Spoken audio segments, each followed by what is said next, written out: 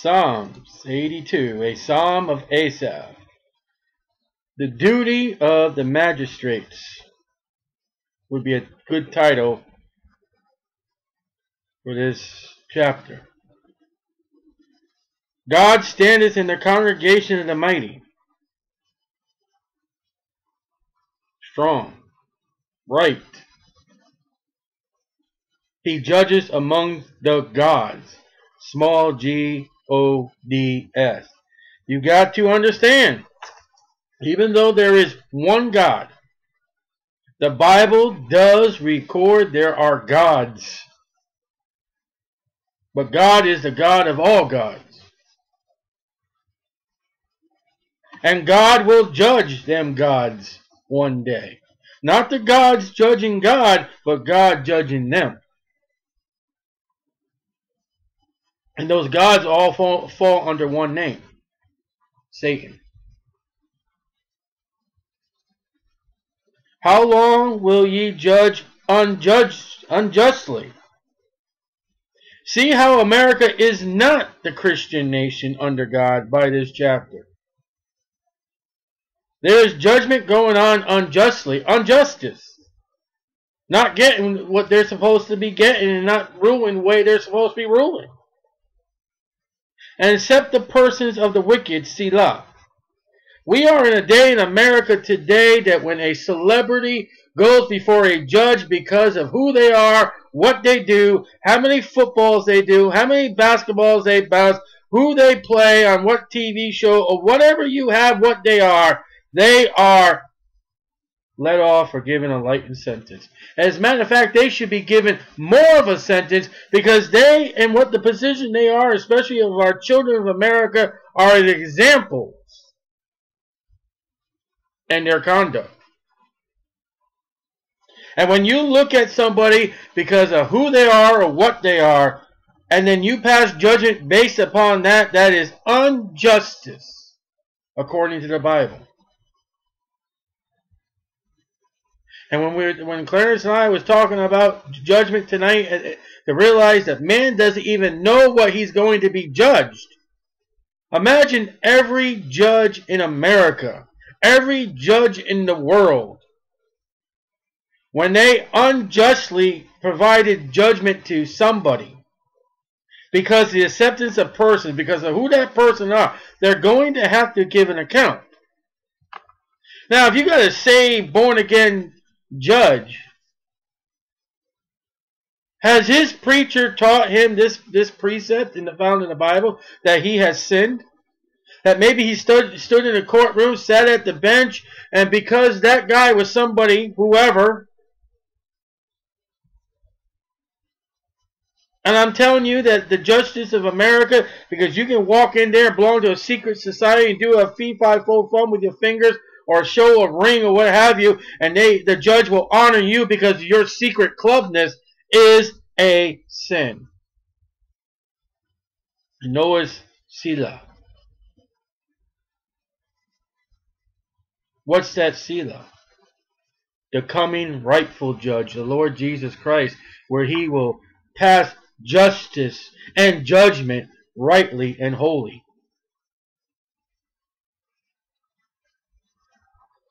Defend the poor.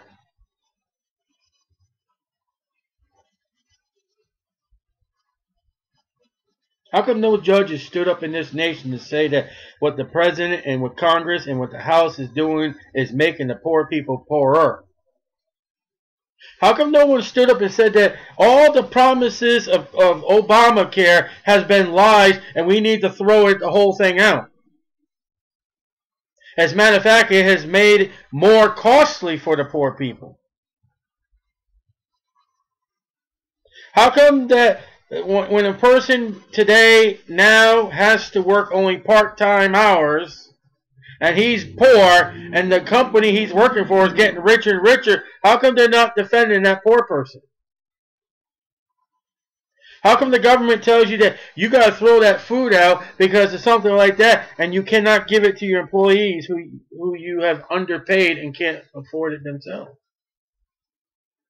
We are talking about judgment in this chapter, and to realize when you don't defend the poor people, either saved or lost, the judgment seat of Christ or the great white throne judgment, when you do not give justice to the poor people, you are found guilty amongst God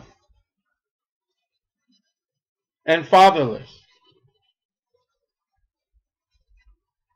Why is a person, and is mentioned throughout the Bible, why are they looked down upon because they have no longer a father? What's the woman going to do? Listen, this is not the day of women's rights or anything like that. When the husband and father died at that house, the wife or the widow and her children are left to defend for herself, especially if those children were too young to work. Elijah had a widow woman with 2 sons, and in order to pay the bills, he said, go get some pots, fill with oil, then go sell the oil and pay your bills. Evidently, the children couldn't work. Of age or what? And there was a thing for business and men, that if you were poor or if you were a widow or you didn't have a father, to take advantage of you. America takes advantage of anybody and everybody under them. It's called government and big business. Do justice to the afflicted and needy. Why they been afflicted? Who did the affliction? Did you pass judgment upon them? The law that Moses wrote tells you what to do. And the needy. There's a reason why they are needy. And now this is not the kind of needy, oh, I don't want to work for a living. I don't want to do nothing for a living. Give me a welfare check. That's not the case. Because God doesn't honor laziness. These people are doing what they're supposed to, and they still have need. That's the American business today. There are people working today, and they need. I'm telling you, America business today, these big corporations that are big commercials and stuff like that, and don't provide the employees like they should, they're going to have to give an account. Deliver the poor and needy. From what? From the oppression, from the affliction.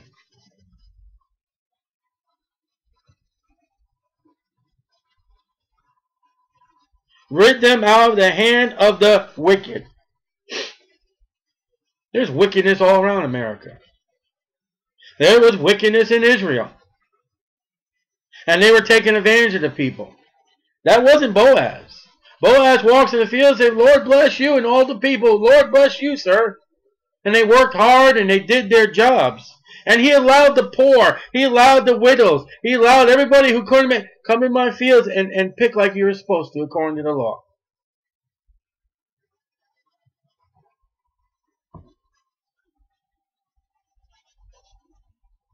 You were supposed to help. Read the law. Go back to our studies when we went through the law, Leviticus, Numbers, and Deuteronomy. You see what the law had to say. What you were supposed to do. You were allowed them in your fields. I mean, they couldn't go in there with a reap and, you know, take out grocery bags and stuff like that, but they were allowed to sit there and eat. And would you do that to today's fields? Well, if you go down south in Florida, and there's apple trees, and you take a couple oranges off the tree, and there's the owner, he'll have you prosecuted. But how much can he steal from his employees and get away with it? How about that? How about these visits? Oh, we'll get you for shoplifting, but how many times have you stolen from your employees and you don't get arrested? Listen, the more you steal from the poor and all that, and you charge others with stealing, listen, that goes upon your account.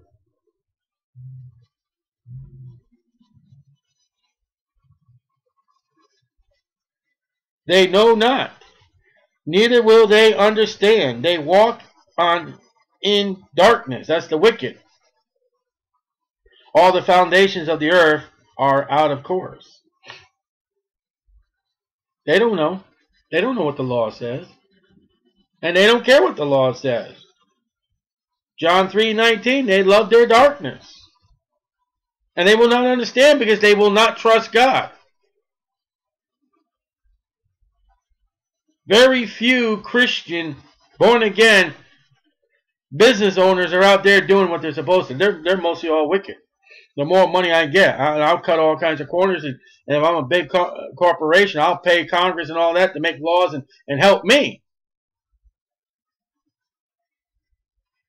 I mean, American people, they don't want a child car seat in their car, so I'll pay somebody on Capitol Hill. They'll make it a law that you have to buy my product.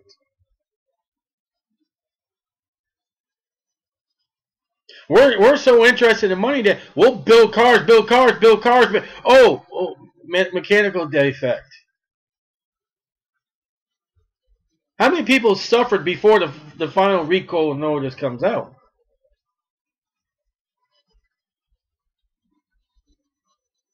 And all the foundations of the earth are out of course. I don't know what literally that verse means, but listen, the wicked and ruled, that unjustifies the earth. That affects a lot of people. Because if somebody's going to cheat the poor and needy, they're going to cheat their employee, they're going to cheat their customers, they're going to cheat whoever they can cheat, and people are getting cheated left and right. That's big business. That's business. And God was against that. God said you were to have a righteous, just weights. You weren't to have diverse weights. You had rules and regulations.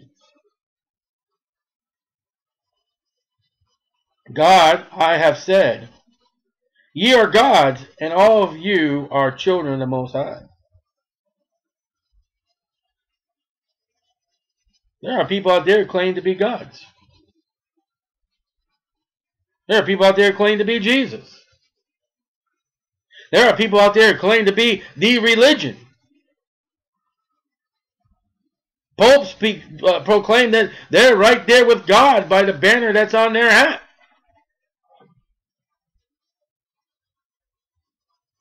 Muhammad claimed that he was right there with the intercession with Allah. He was Allah's right-hand man.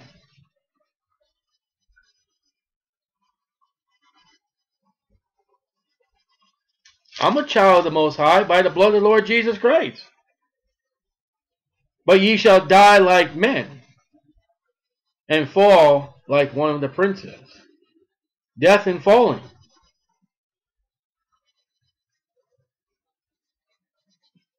Now we started this chapter out. It says, he judges amongst the gods.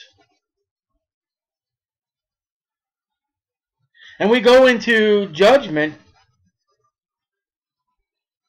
These people who are wicked in judgment, these people who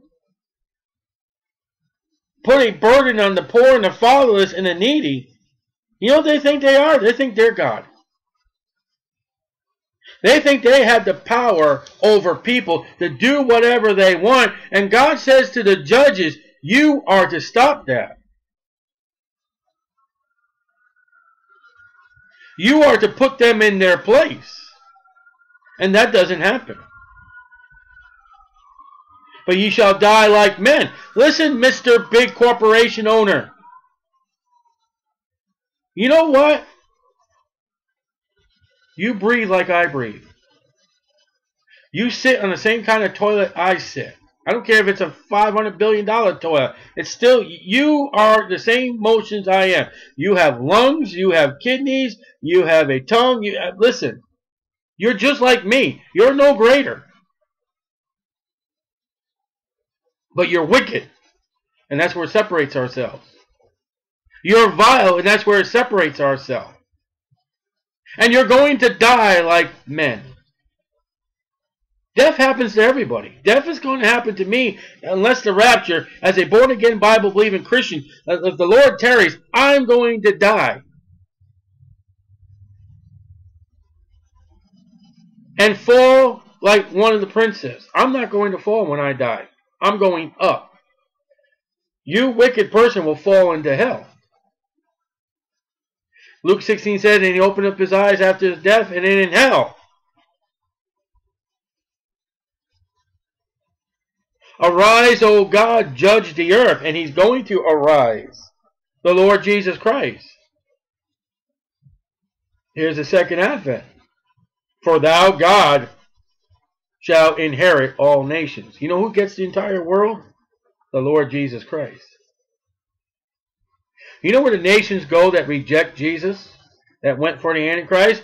They die like men, and they fall into hell when the Lord Jesus Christ comes back. And literally their bodies fall to the earth, because the Bible says that their eyeballs will be consumed in their sockets and all that from that fire, from that sword that comes down.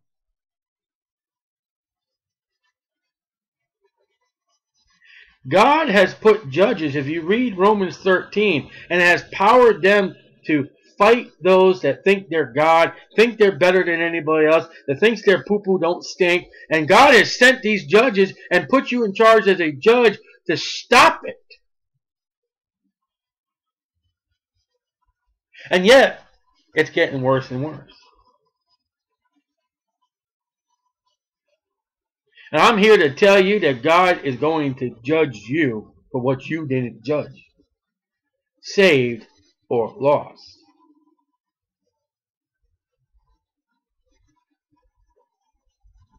Put your hope in the Lord Jesus Christ and rest your hope in God. God will take care of it. If you are under burdens of an employer or whoever, and if you're saved, arise, O God, judge the earth. Listen, when God arises and judges the earth, guess who's going to be behind him? Every born-again Christian. Who do you think at that time when the Lord comes back, he judges amongst gods? Now you go back, and we're not going to read it again, but you go back and you read this chapter as the Antichrist. You know, you look at the word poor.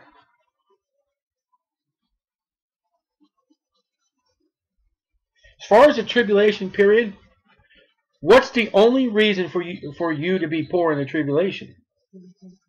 You don't take the mark. So it looks like to me, and this is my own, you can take this and throw it in the garbage, okay? You don't have to believe this.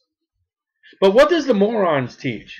That if you have multiple wives, that there's little people out there in outer space, and they come down, and then when you die, you become one of their bodies in outer space, and you become as gods. That's their doctrine.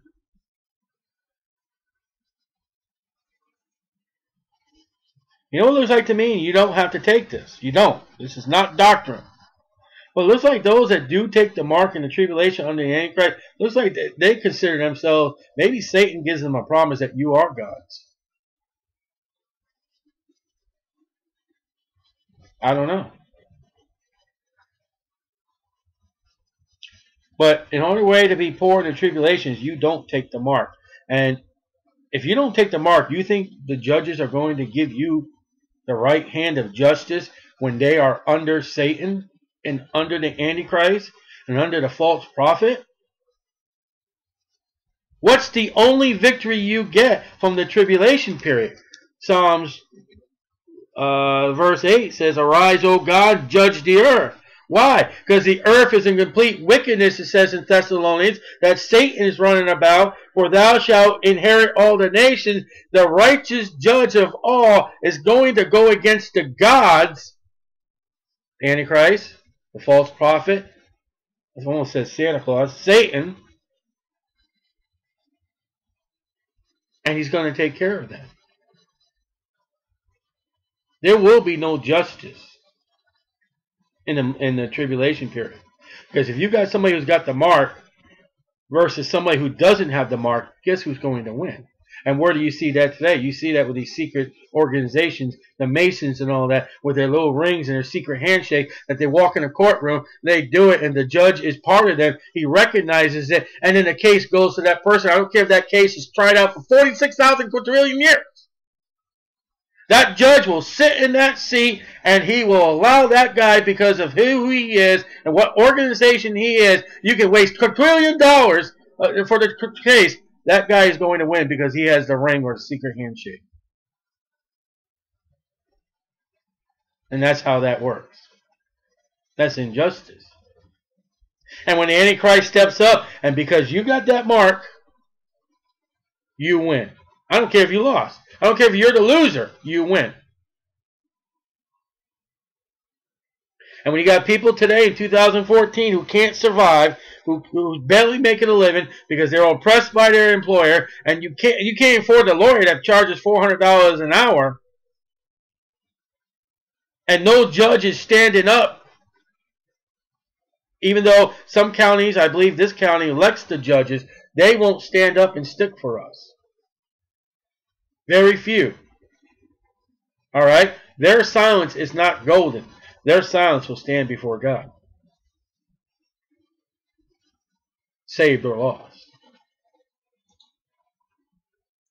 O Lord my God, when I in awesome wonder consider all the worlds thy hands have made, I see the stars, I hear the rolling thunder, thy power throughout the universe displayed. Then sings my soul, my Savior God, to thee.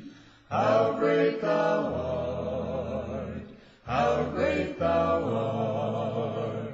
Then sings my soul, my Savior God, to thee. How great thou art, how great thou art. And when I think that God his Son not sparing sent him to die, I scarce can take it in, that on the cross, my burden gladly bearing, he bled and died to take away my sin. Then sings my soul, my Savior God, to thee. How great thou art, how great thou art. Then sings my soul, my Savior